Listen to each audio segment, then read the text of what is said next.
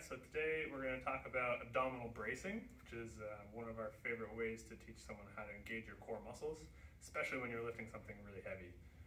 We always clarify with people, it's never bad to move your back in different positions. We're meant to bend in all different directions. Sometimes if you have an injury, you might want to, for a very short amount of time, limit how far you're going in one direction.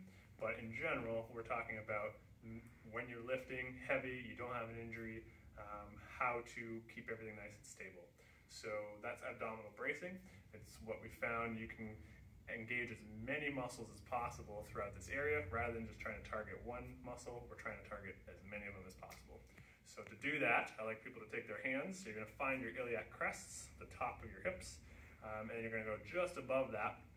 You're going to push in either with that part of your hand, or you can push in with your thumbs or your fingers. You're going to push in pretty far, and then you're going to try then to push out into your hands from your sides of your stomach. And sometimes it's helpful to do that if you say pssst.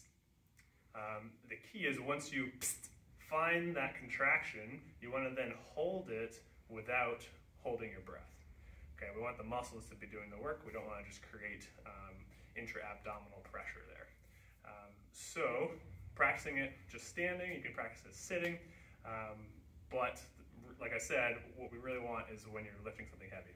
So if I'm doing, say, a deadlift, I'm going to come down, I'm going to get into my position, and then before I even accept the weight and take the weight up, okay, I'm going to find my good position, and then I'm going to engage my abdominals and all my core muscles, and then I'm going to explode up while keeping that tight. Okay, so that's just one of the methods that we'll use to teach people to engage their core. Hopefully that works for you.